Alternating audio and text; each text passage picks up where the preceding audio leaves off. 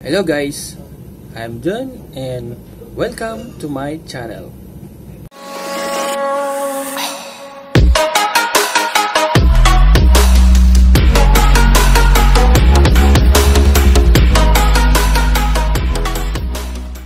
For today's topic, we're going to interpret the data presented in double bar graph.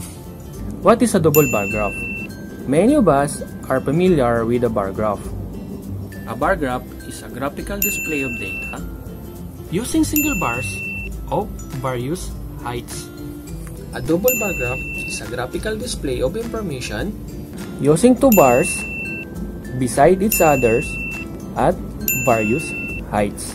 The bars can be arranged vertically or horizontally. We can use double bar graph to compare two data groups. A double bar graph has two axes. The x-axis of the double bar graph shows the categories being compared, and the y-axis represents the scales. A scale is a set of numbers that represent the data organized into equal intervals. It is important to know that all double bar graph must have a title. The title of the double bar graph provides a general overview to the reader of what is being measured and compared. A double bar graph will also include a key. The key for a double bar graph will represent the group being compared with two separate colors.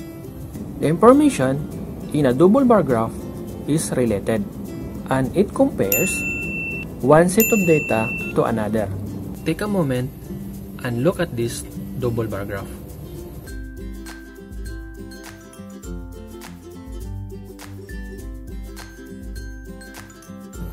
With a double bar graph, we can interpret its data to answer questions.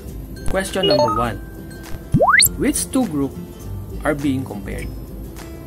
In this double bar graph, boys and girls are being compared. Question number 2. Which sport do the highest number of students enjoy? According to the double bar graph, most students enjoy swimming because swimming has the greatest number of students. Question number 3. What is the amount of students for each category? In the bar graph, in the biking category, 18 students were compared, so it has 12 boys and 6 girls. In the swimming category, we have 27 students were compared. We have 10 boys and 17 girls. In the soccer category, 23 students were compared, 13 boys and 10 girls. In the basketball category, 26 students were compared, 17 boys and 9 girls. In the frisbee category, 23 students were compared, 11 boys and 12 girls. These are just few questions we can answer by interpreting the data from this double bar graph.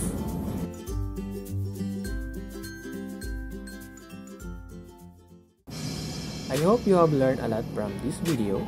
Don't forget to like, leave your comment, and don't forget to subscribe to my channel. Thanks for watching. Bye!